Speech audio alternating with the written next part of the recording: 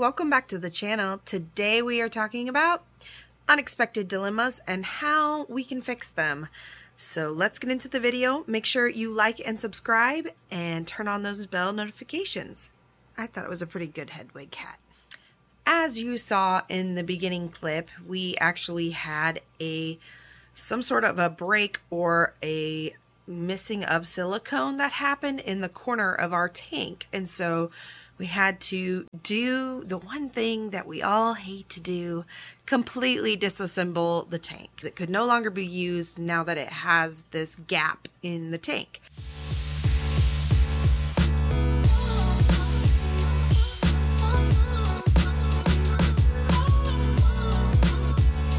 So when an issue like this happens, the best thing to do is not panic, but you do need to start draining all the water out. And here we're gonna set up a pitcher of water to put all of our fish in so that they still have somewhere to be, so that we can switch out these tanks. Heater's unplugged.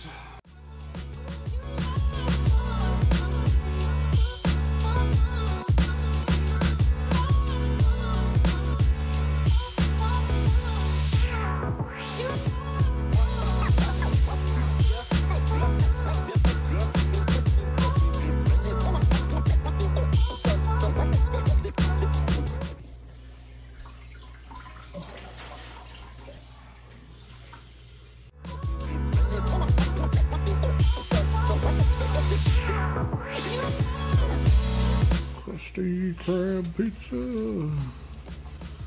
I didn't get enough of it.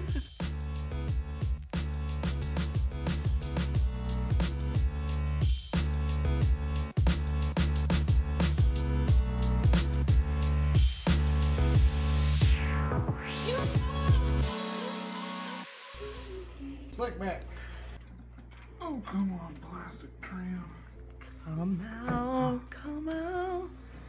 so we can get rid of you. Bye-bye. Bye-bye, little bat. Aren't you lucky to have another tank?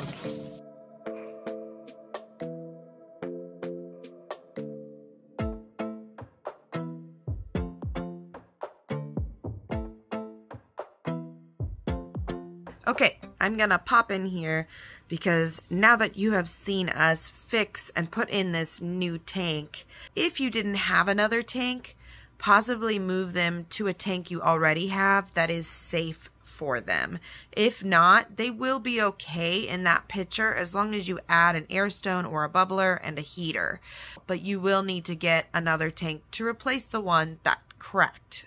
Also, please don't judge. New me, new day. So I don't have my awesome headwig cat. It's just me in a cozy sweater. We actually did put the little Acaras back in that tank, but only for a couple days. After we refilled the tank, got it all fixed and put back together, we decided to redrain it, take out those fish, put them with their fellow Acaras that are a little bit older, and put in some fancy guppies that we have been trying to have a space to line breed. And it's very exciting to see these guppies get to have their own little space.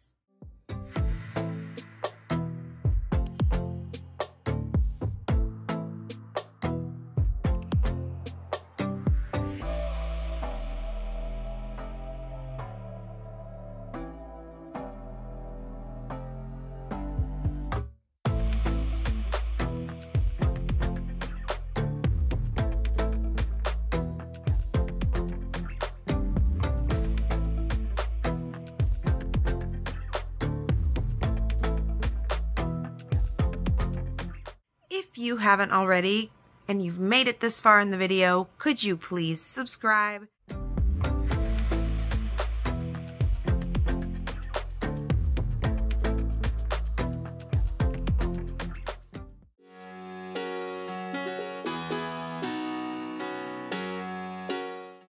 As you can see, we have had these little pleco eggs bouncing, and they have turned into little pleco fry.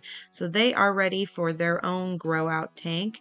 We do have some still in the cave with Daddy, so we need to remove both and add them all into one collective tank. So we're just going to put them in a little breeder box first before adding them to the tank.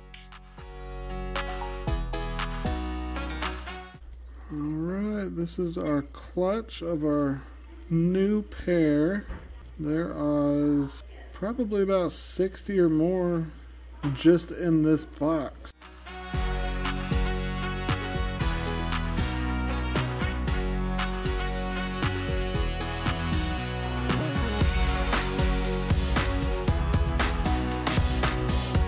Come on, just subscribe. It's so easy and you don't even have to think about it later. As you can see, the flow of this filter isn't very fast, and even when we turn the dial, it doesn't make a difference, which means this filter needs a clean. Now, when we fish keepers say clean, we do not mean with soap and water. We just mean a rinse, a squeezing out of extra materials from your filter floss, or even replacing the filter floss if it's needed.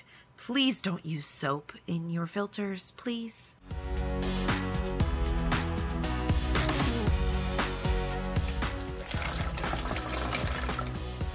Ooh.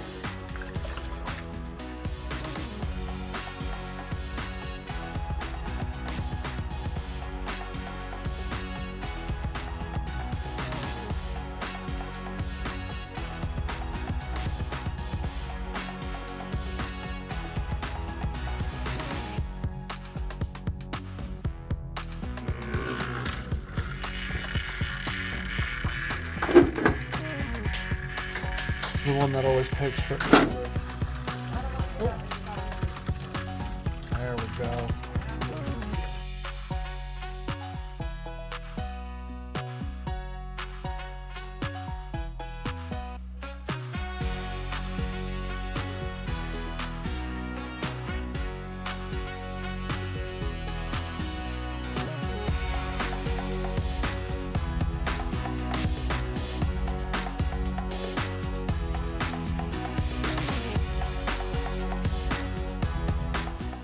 All right, that concludes our dilemma episode. If you have any more dilemmas that you'd like for us to cover, please put a comment down below.